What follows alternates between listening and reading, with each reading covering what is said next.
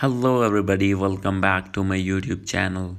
So guys, in this video I'm going to show you how to see Apple ID password on your iPhone. So guys, if you're using iPhone or iPad and you have logged in your Apple ID already and you have forget your password, I'll help you how to view your Apple ID password. So let's get started without wasting any time.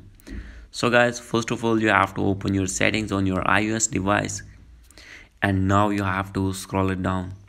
From here you will see the option of passwords. Simply you have to click on this, and now you have to use your touch ID or passcode. So guys, now I am going to use my touch ID, and guys, you will see all the passwords here if you have logged in your Apple ID. And guys, the second method is you have to go back. Second is you have to open Google Chrome, and guys, click on three lines. Here is the option of password manager.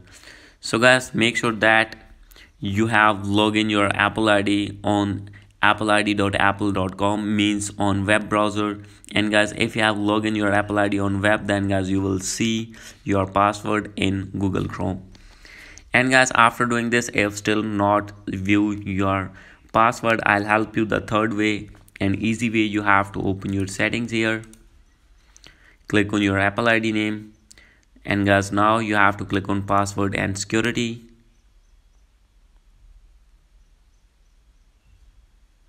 And guys, after this you have to wait for some seconds.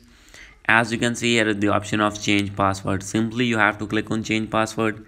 Here you need to enter your password or that you are using to unlock on your iPhone.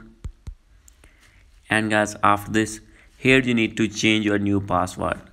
Enter your new password and verify your new password. After this you have to click on change. Then guys, your password will be changed, that you know.